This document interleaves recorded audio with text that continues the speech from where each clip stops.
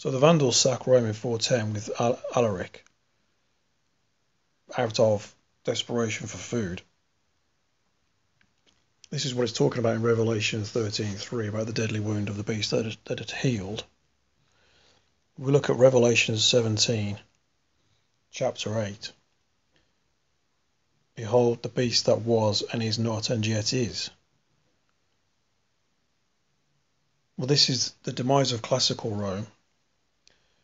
Around 500 AD, Romulus is the last emperor, and Europe, without the Roman Empire, pretty much collapses.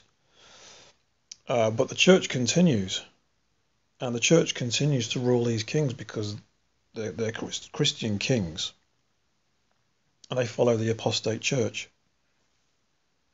Now, this Church of Rome is the very same that we see Paul writing to the Epistle of the Romans. And if we look at Ezekiel 28, it's the same mentioned as the Prince of Tyrus.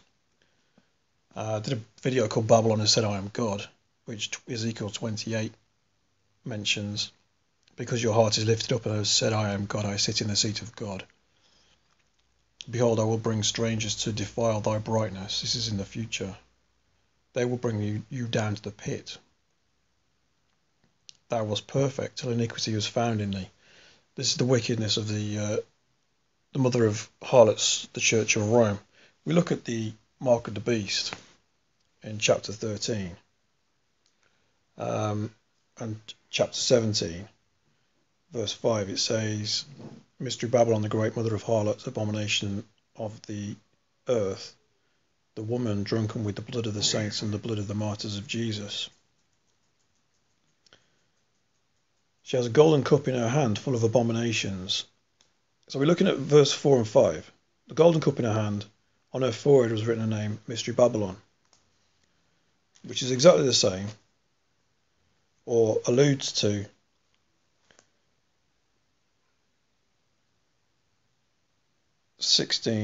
verse 16, which says, He causes all the world to receive a mark in their right hand or in their foreheads,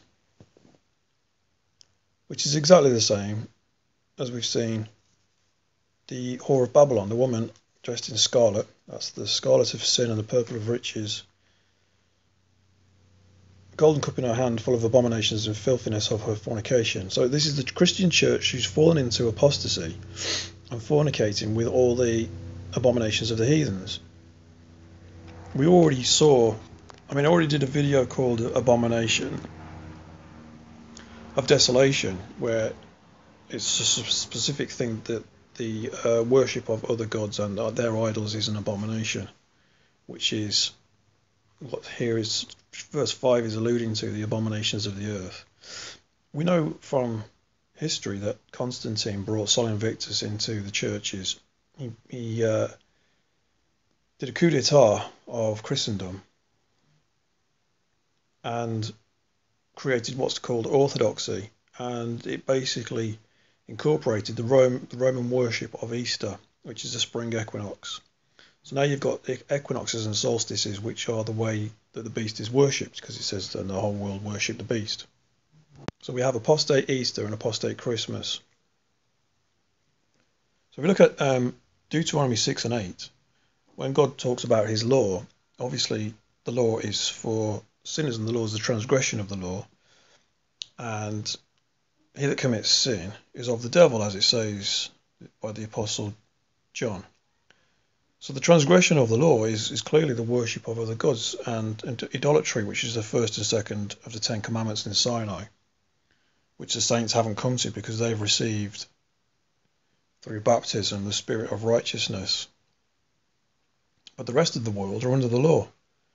And it says in Deuteronomy 6 and 8, it says, Thou shalt bind them for a sign upon thy hand and upon the frontlets between thine eyes. So it's in the forehead, and on the hand again, see the mark.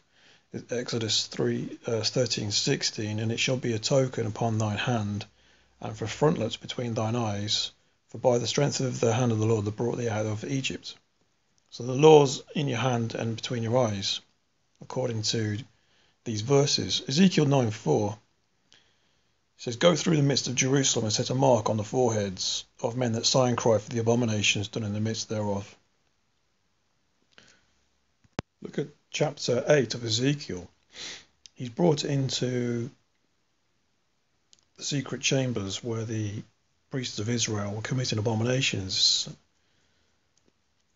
Verse 9 says, "Go in and behold the wicked abominations that they do here." So he went and saw, and he beheld all kinds of creeping and abominable beasts, and all the idols of the house of Israel. And he describes the priests of the house of Israel having censers and thick clouds of incense going up from them. And again, weeping women for Tammuz. And again, the priests between the porch and the altar had their backs towards the temple of the Lord and their faces towards the east, and they worshipped the sun towards the east. Revelation 13:18, "Here is wisdom, let him that has understanding count the number of the beast, for it is the number of a man, and his number is 666. 666. So we're in 1 Kings 10 now. Verse 14, "Now the weight of gold that came to Solomon in 1 year was 666 talents of gold." 666, says King Solomon.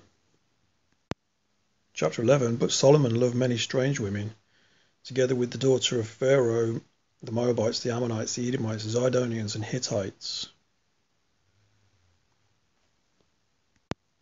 It came to pass that when Solomon was old, his wives turned away his heart after other gods, and his heart was not perfect with the Lord.